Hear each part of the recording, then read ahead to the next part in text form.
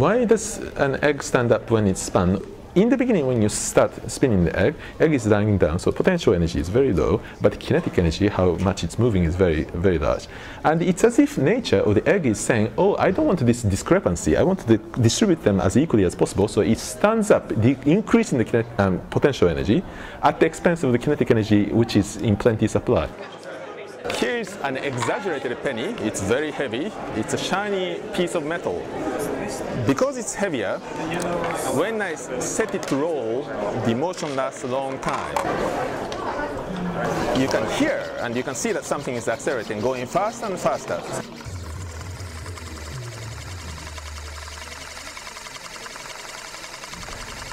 Every time I do some mathematical project, I try to invent or find somewhere in the world a toy that illustrates what I do, and conversely, whenever I see some interesting object in nature that behaves in a funny way, I try to do mathematics about it. This toy looks like a boat. It's very smooth at the bottom, it's completely symmetric, mounted by two turtles. If you let them face each other, you see they are fond of each other, then you can spin them clockwise or anti-clockwise.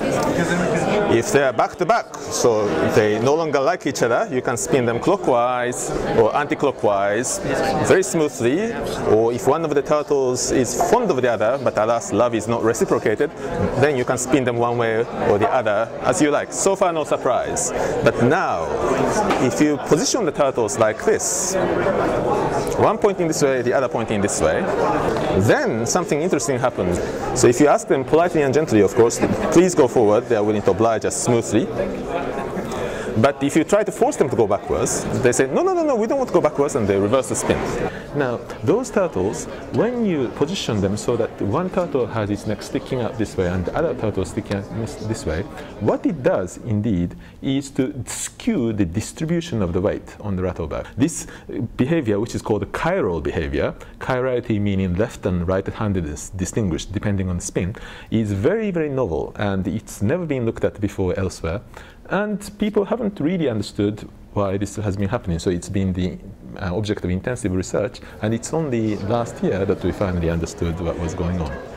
It turns out, and this is something that people hadn't noticed before either, if you spin them in the forward direction, there is a slight instability, and provided the friction doesn't stop the motion and too early, actually it can reverse even from the forward direction. It goes back and forth, back and forth. Now, it turns out that every million years or so, on average, on rough average, the magnetic field of Earth flips over, north and south are exchanged. People have no idea how this happens. On the other hand, we do have a fairly good idea of what the basic mathematical model of what's causing the magnetic field is. That's the convection of hot stuff inside the Earth, which is carrying charged particles, and whose convection, whose spin, is producing the magnetic field and producing north and south poles. So we understand that mathematical model. It turns out that the mathematical model that emerges from the study of the rattlebacks, we weren't expecting this, but it emerges naturally, is extremely analogous to the model of the convection current of inside the Earth.